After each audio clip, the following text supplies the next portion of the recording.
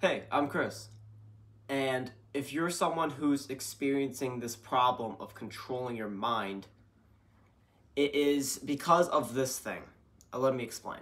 So, there is the subconscious you and the conscious you, right? There's the human animal and the human being, is what people usually refer it to. And this human animal, or subconscious, is taking actions along with your conscious mind. They're simultaneously always taking actions in some way, shape, or form, right? Usually, you notice it when they resist each other, not when they agree with each other, okay? So, what I'm trying to tell you here is that if you're having a problem with this, not only is your subconscious and your conscious disagreeing with each other, but 9 times out of 10, your subconscious actions are being prioritized over your conscious mind, the human being, right? So, how do we get over this problem? Because it's happening a lot, right? It's not like just you is suffering with this problem alone and it's like you are the stranger towards this thing. Like everyone's dealing with it. So, I'm going to come up with a simple solution to this subconscious overriding that's happening with many people. And it's blinking, right? So, you might be asking me, how would blinking help me overwrite my subconscious mind? And I want to use blinking because blinking is normally a subconscious thing. It is a thing that you don't actually recognize or control throughout your day. And obviously you do it a lot.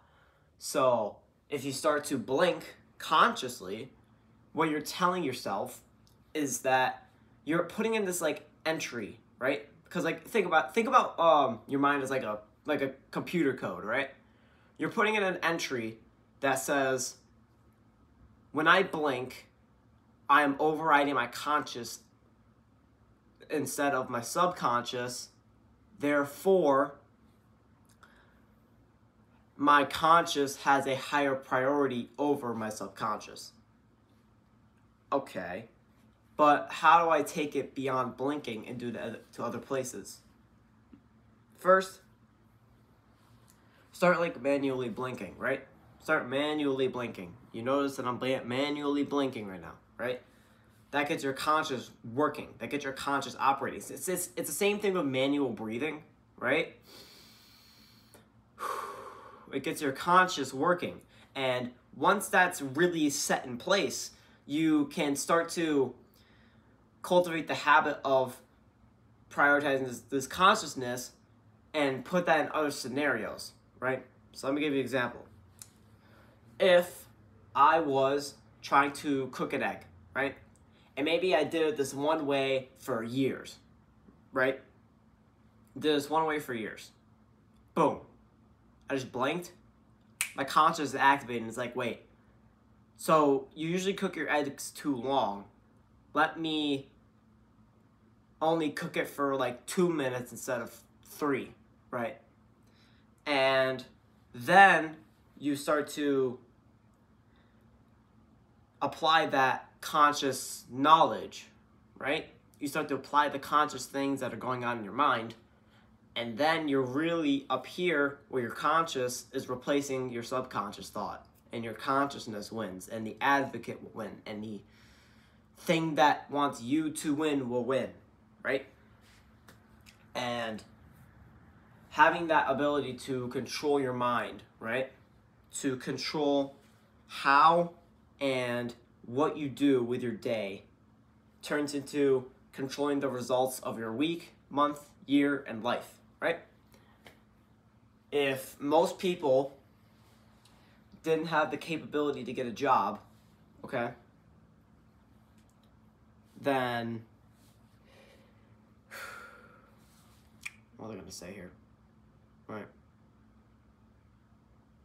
If most people didn't have the capabilities to get a job, they would be unable to put their consciousness over their subconscious, right?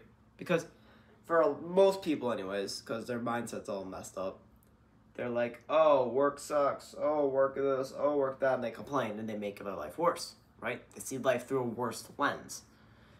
But now, if you take to conscious level and you say, well, why would I view life through a worse lens when I can view it through a better lens and therefore get better results and therefore be a better person and therefore get more money, right? You could do all these things, okay? And you do all these things and eventually they become a result. Something comes out of it, right?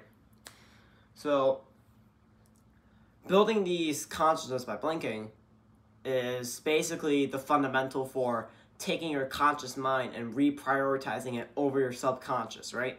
Since the interesting thing about the subconscious is that the human animal, we'll call it, right, is very appealing to take the action towards, since obviously it's more the hardwired things that are going on in our mind, right? And the problem with that is that companies have learned how to manipulate that thing to make you do things that you probably do not want to do, right? And to take that onto another level, that eventually becomes what you don't want to do in your own personal life, okay? Here's what I mean. Sorry. So, what I mean is that if you were to, my God. Woo! Yeah, sorry, I'm sneezing a bit. But if you were to, like, let's say you don't want McDonald's, right? But your parents force you to get McDonald's, right? It's this weird scenario. And so you're, like, eating the McDonald's in sorrow, okay? And then it's a thing that is very interesting because if you allow that thing, right, allow that type of scenario to enter into your own personal life as of you, the being, when you move out or when you know, when you're on your own finally, right? Is that thing going to creep into your life? Maybe. But you have to be aware of that. So, it's a tricky thing, this subconscious and conscious balance. You have to always make sure that you are capable and that you are going to, not willing to, but going to. Because remember, emotions are associated with the animal of the human being, not the conscious mind. So, if you're trying to become better at one thing, a lot of times your emotions are going to be against you and with you. They're going to be like, just teeter-totter. Don't rely on them, right? It's like, oh, I'm going to go rely on this thing for motivation. Sure, you could do that. But the first day you feel sad, and you're not going to do it anymore. Because you're going to be like, oh, I'm sad. And then not do it. It's like, okay. Doesn't really help you or me or anyone else, right?